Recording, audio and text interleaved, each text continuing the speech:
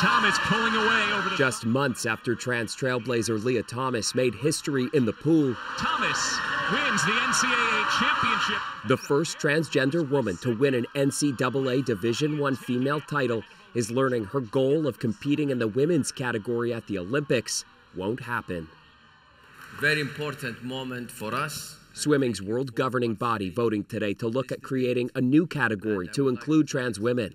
It is a policy that is based on science. Starting Monday, transgender competitors in women's races must have completed their transition by the age of 12. That's the time at which males really cement their advantage. Developmental biologist Emma Hilton says puberty brings a surge of testosterone for males that medications later on cannot even out. These small changes that happen to transgender women when they suppress testosterone aren't enough to create kind of equality with the female body. Some fear the rule may unduly accelerate important decisions.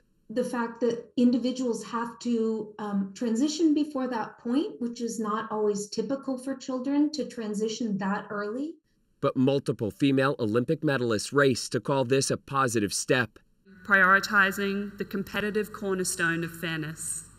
However, it is also my hope that a young gender-diverse child can walk into a swimming club and feel the same level of acceptance. Queer sports advocates condemned the decision as discriminatory and harmful. In a statement to CBC News, the American LGBTQ group Athlete Ally said the new policy will not be enforceable without seriously violating the privacy and human rights of any athlete.